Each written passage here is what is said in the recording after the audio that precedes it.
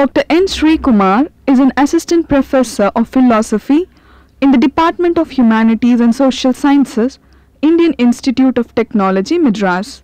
He is a gold medalist for MA Philosophy from the Mahatma Gandhi University, Kottayam.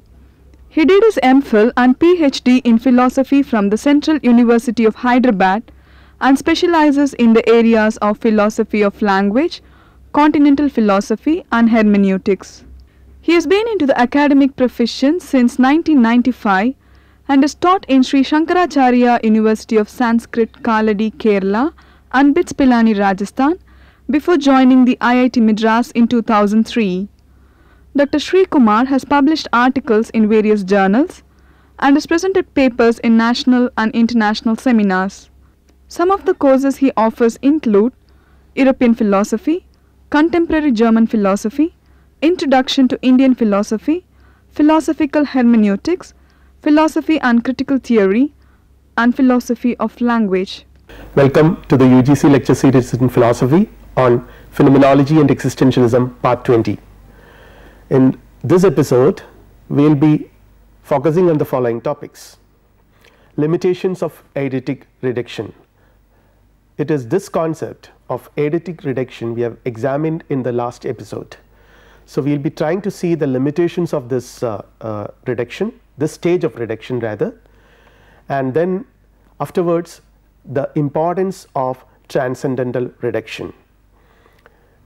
According to many of Husserl's interpreters, it is this part of reduction that is the most important, or rather the core of Husserl's phenomenological contemplations, where he introduces his transcendentalism with all its vigor. So, here we will see transcendental reduction. Then the transcendental ego, the concept of transcendental ego, this reasserts the importance Husserl had given to the concept of consciousness in his philosophy, in his phenomenological contemplations. Then empirical ego and pure ego, because transcendental ego is conceived as the pure ego. So, now we have to see its relationship with the empirical ego, which is a psychological ego, which is part of the world. So, these are the topics which we are going to examine in this episode. So, let us start with a quote by Herbert Spiegelberg from his phenomenological movement. It says that the primary function of all reduction is to prepare us for a critical stock taking of what is indubitably given before our interpreting beliefs rush in. So, this sums up the entire phenomenological project, that before our beliefs rush in, we have to prepare us for a critical stock taking of what is indubitably given. This term, indubitably given, the most immediately given, that is a concept which is at the center of Husserl's thought. Now, the different stages of reduction. Before we proceed further, let us have a brief relook into the concept of reduction as such, because when I talk about transcendental reduction, after having a brief discussion on eidetic reduction, it gives the feeling that these two things are entirely different.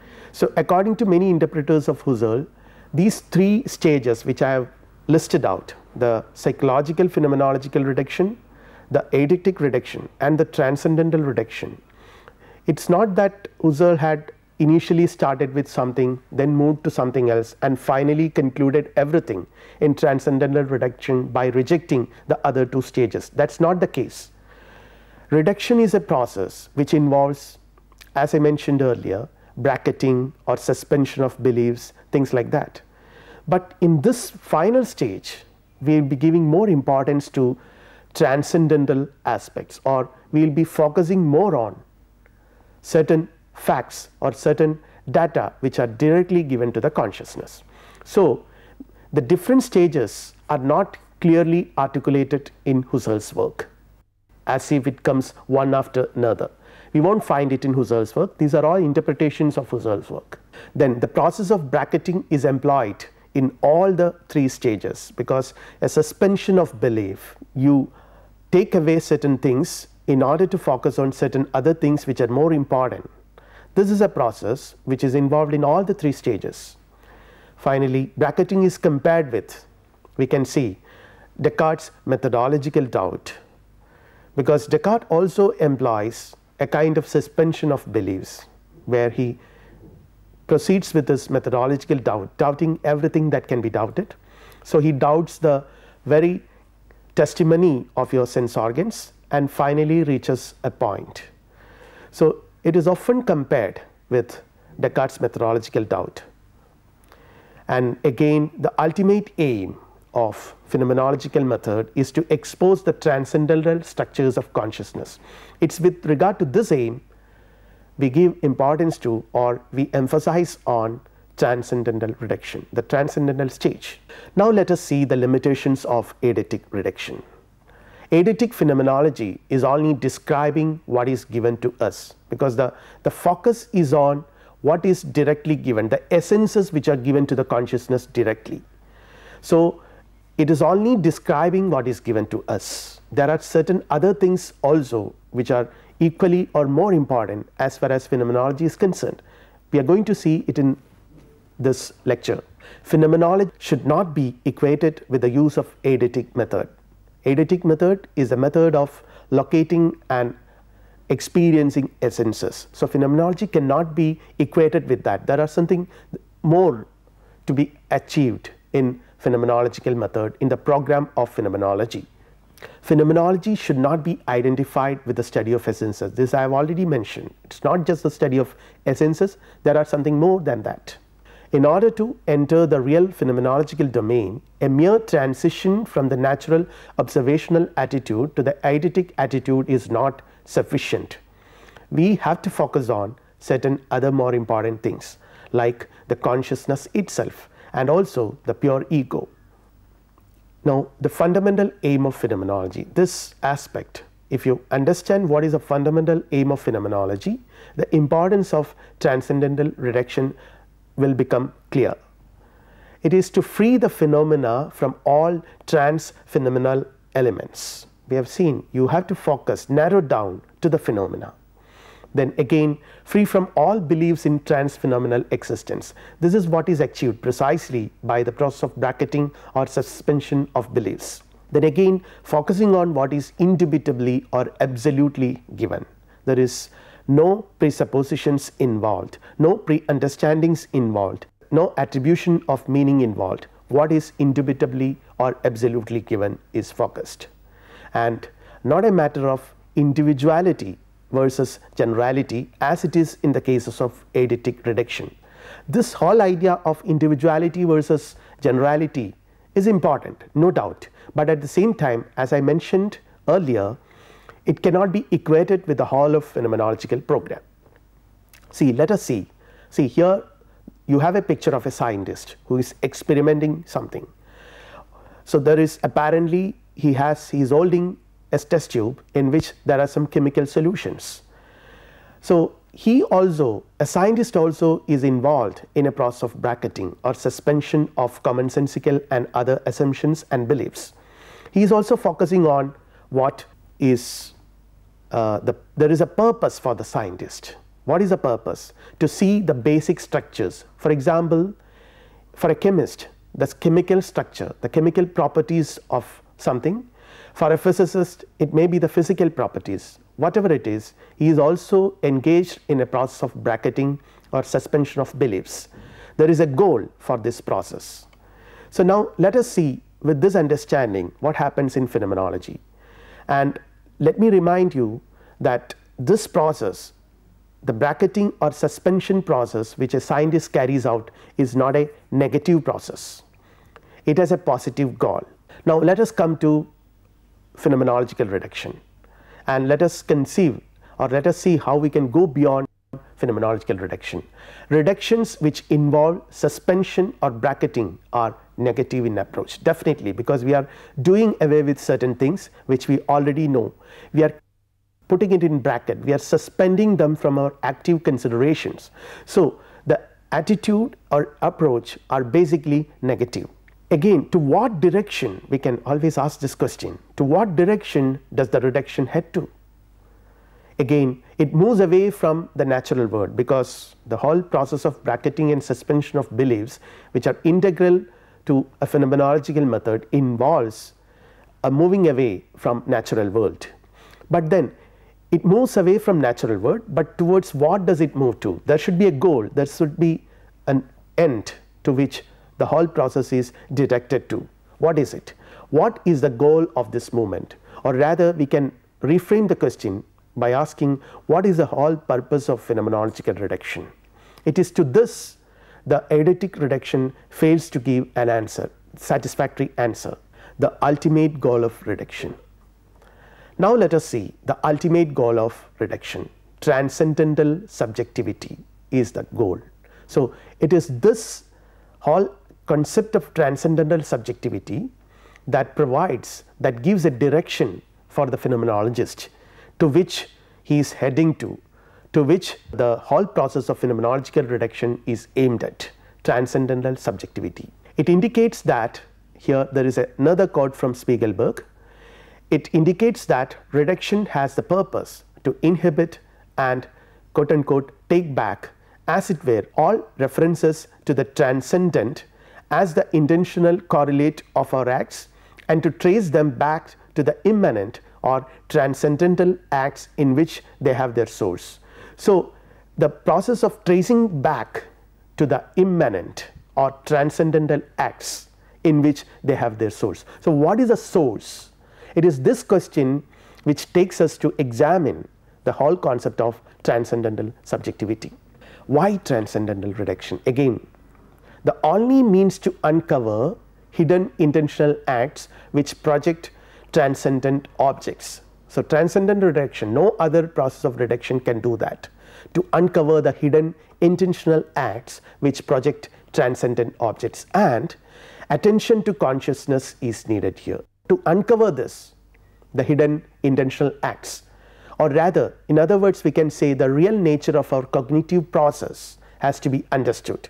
So here we have to focus our attention on consciousness to have a better understanding about cognitive process. I mentioned earlier, this is very important because phenomenology is conceived as a science of all sciences, and all sciences involves cognition, or all sciences is concerned about cognition. See, phenomenology, being a science of sciences, is also interested to know what cognition is, what happens when we cognize something. So to understand the cognitive process, to have a better understanding about the cognitive process, we have to understand the structure of consciousness, or rather consciousness as such has to be examined.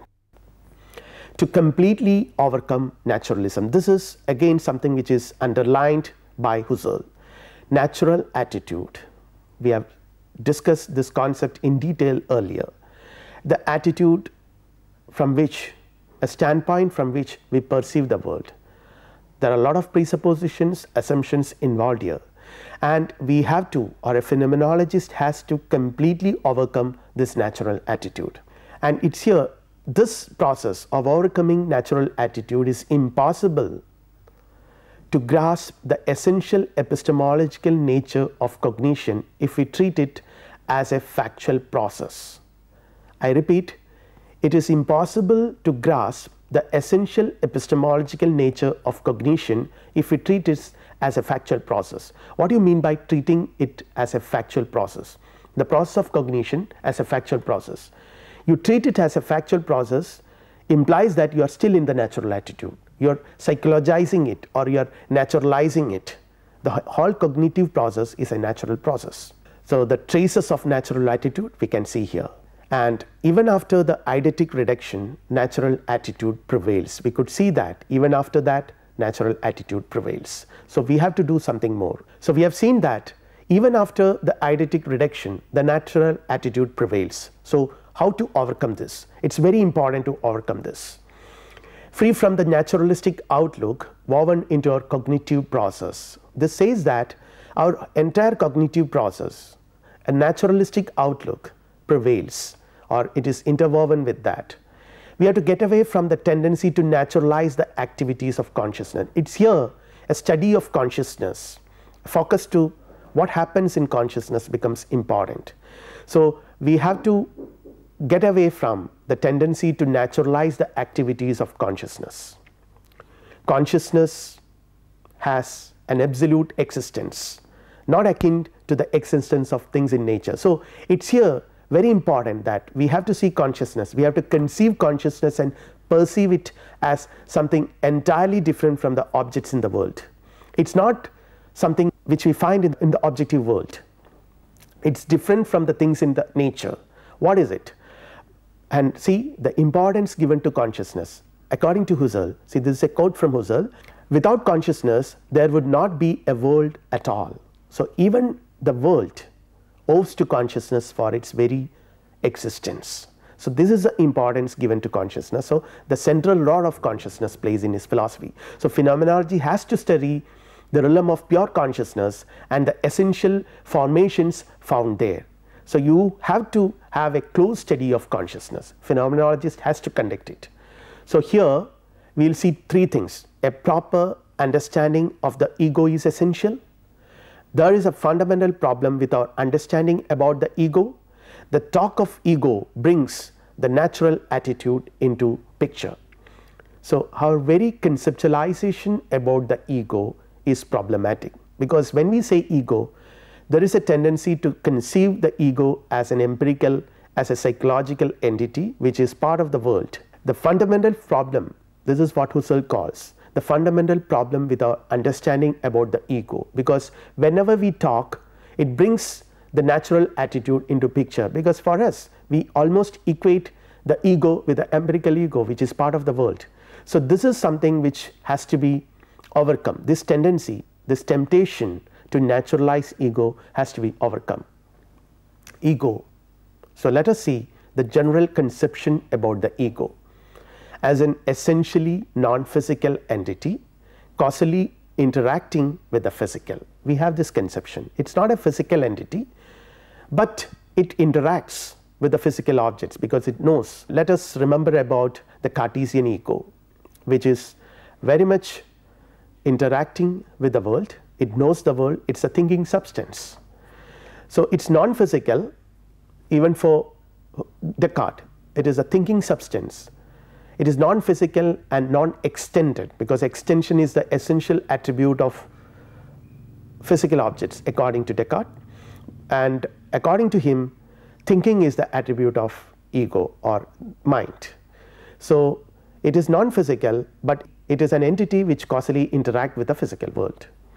The ego and its acts are conceived in naturalistic terms. This is what is meant by understanding it in naturalistic terms. So we need a different attitude. The talk of ego and its experiences already presupposes the truth of at least part of the general thesis of natural attitude. This is essentially a repetition of what I have been already discussing.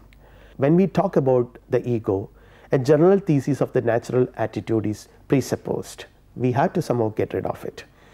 The method of epoche or bracketing must be extended even to my own ego and to its intention. So Husserl wanted to start from where Descartes had stopped. Descartes stopped with the locating of the ego, the mind, the thinking substance, the conscious entity. But Husserl wants to apply the method of epoche even to this ego, and let us see what remains when we bracket the ego and its intentions. What remains? It's here the whole concept of transcendental reduction becomes relevant. Bracketing the ego and its intentions. We have to bracket the ego and its intentions, and we cease to affirm the existence of the ego as a psychological reality.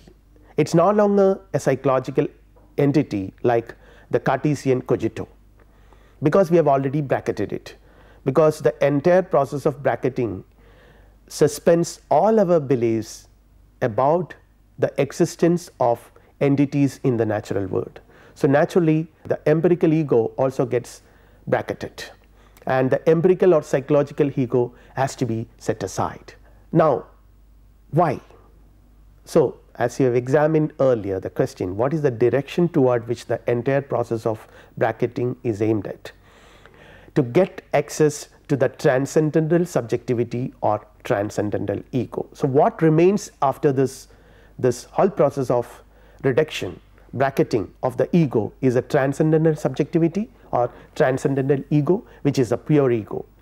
To this transcendental subjectivity, we have direct access through a transcendental experience. So, it is here the whole notion of transcendental experience becomes relevant, and this concept of transcendental experience is related to the notion of transcendental subjectivity. Epoche, a form of transcendental experience. So, we are understanding epoche, or rather reinterpreting the whole concept of epoche as a form of transcendental experience, where we get access to the transcendental subjectivity or transcendental ego.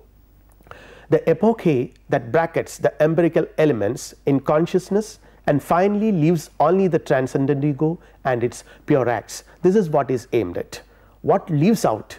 Only the transcendental ego and its pure acts.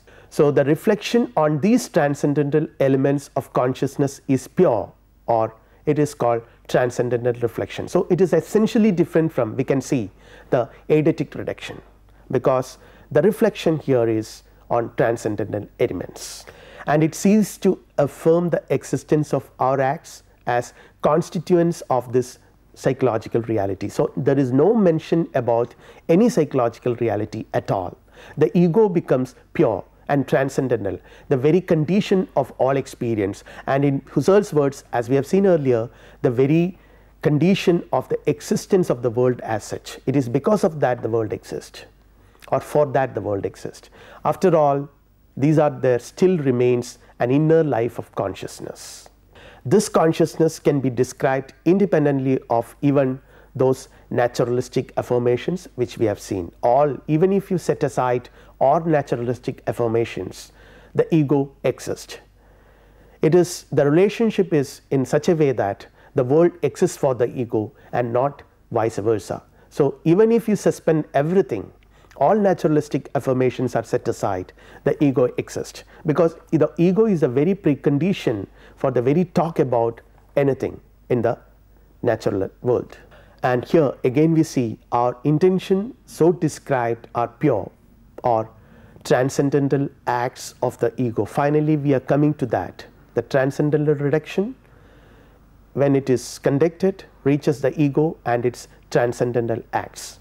The ego that undergoes these acts is pure or transcendent ego, and transcendental ego and its pure acts are the residue of transcendental reduction. Sometime back, when we have started discussing the whole notion of reduction or the purpose of phenomenological method, we have seen that the ultimate purpose of phenomenological method is to see the ego. The end result of reduction is the residue of transcendental reduction is transcendental ego and its pure acts.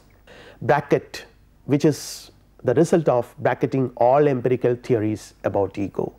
We cannot hold good any of these empirical theories about the ego, because we are no longer treating with the empirical ego. And again, let us not make any assumption about the truth of any of these theories of ego, because we are no longer concerned about that. Make no assumptions about what the ego is in fact like as a natural and empirical reality, because it is a transcendental reality here. So, we can see that the strong influence of Descartes, if you examine this whole process of transcendental reduction, the concept of bracketing as it is practiced by Husserl, we can see the influence of Descartes. See, this is Descartes, who is one of the most important thinkers of the history of Western philosophy, who practiced a methodological doubt, which is from where Husserl has derived a lot of insights, and Husserl is tremendously influenced by this method. Search for the ultimate grounds of meaning constituting acts. This is something which is carried out by Descartes in a systematic manner, which we have examined earlier. The seed of transcendental philosophy can be found in Descartes very much. Descartes, according to Husserl, has failed in understanding the true significance of the cogito, because he has arrived at the cogito, the thinking substance, and Husserl says that he misconstructed the cogito or that ego as the thinking substance, as a mind which is extended.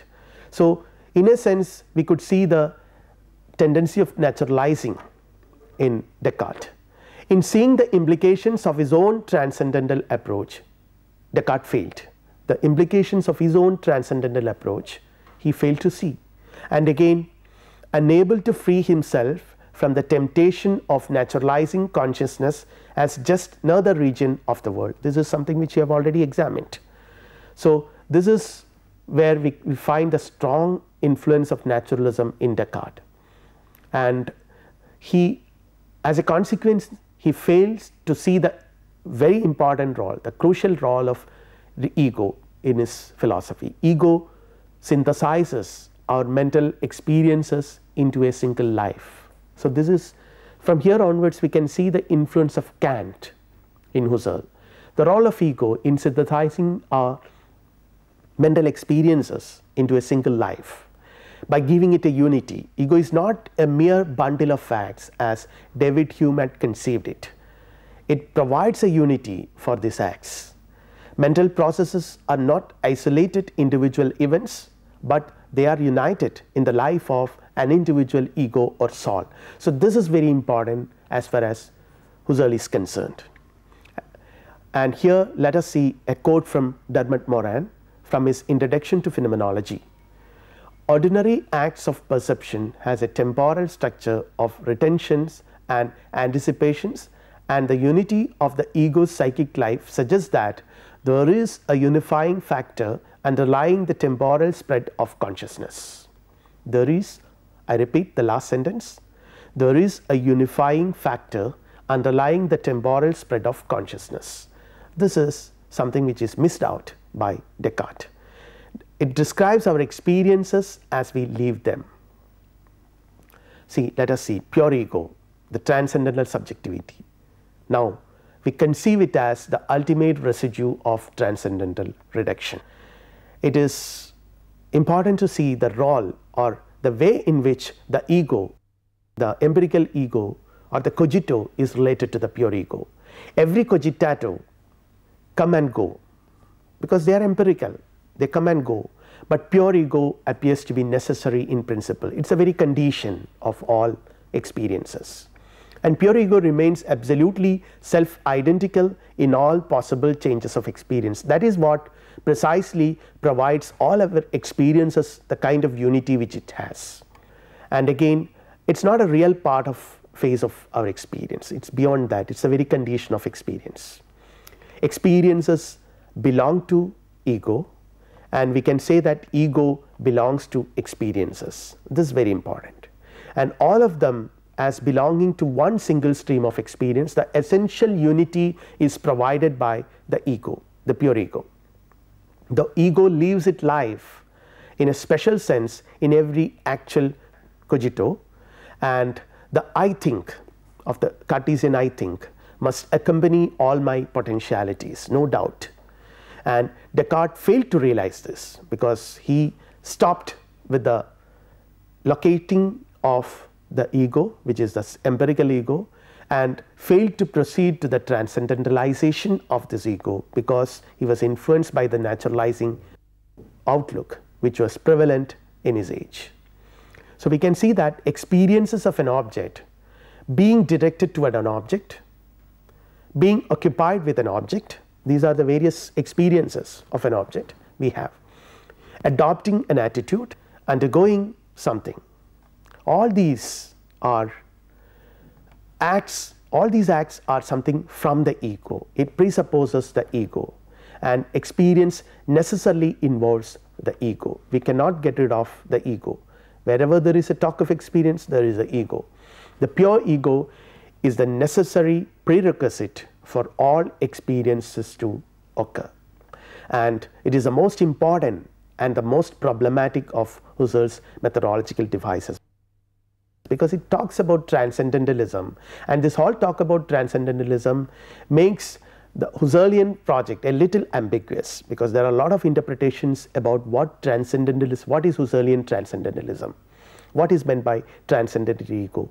And there are a lot of Indian thinkers who compare Husserl with Indian philosophy, because Indian philosophy is also concerned about pure consciousness, pure ego and things like that. But we have to understand that these are two different traditions, and crucially important, this whole idea is because it explicitly reveals the structures of consciousness that the subject matter of Husserl's phenomenology. We will discuss this concept of pure ego and the whole notion of pure consciousness in the subsequent lectures. We will wind up now, and before that let us see the summary. The need for transcendental reduction. This is the main theme which we have examined in this episode, the need for a transcendental reduction after seeing the limitations of eidetic reduction. And what happens, the result of transcendental reduction? We have seen that pure ego and its acts appear as the residue of transcendental reduction, and the concept of transcendental ego we have examined briefly, and we have compared it with the concept of empirical ego as well.